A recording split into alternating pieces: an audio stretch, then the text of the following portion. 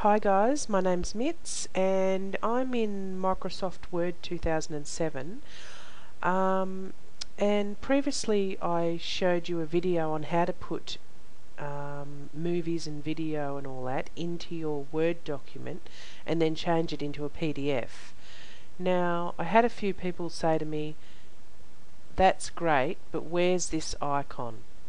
Okay, they can't see this icon anywhere to do the tutorial that I showed you. So if you have Acrobat PDF Maker, a full version, and you have Word 2007, then they should work in together and you should have this.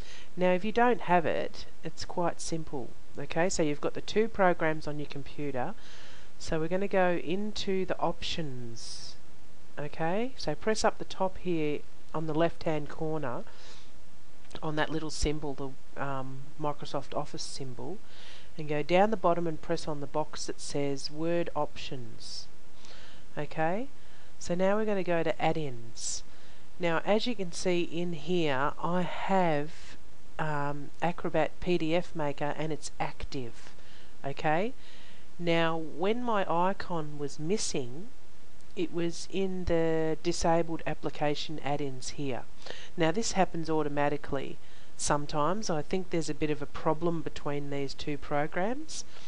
Now what I did to get it back is I went down here and pressed on disabled items, and it came up with a list of disabled items, and I chose it. I haven't got any disabled items there at the moment, but I chose it. It was here. I made it blue and then I pressed enable. Okay, so then I pressed OK and all that, and the icon wasn't back yet. What I had to do was close the whole program down and start again, and when I came back, the icon was back. Okay, thanks for watching.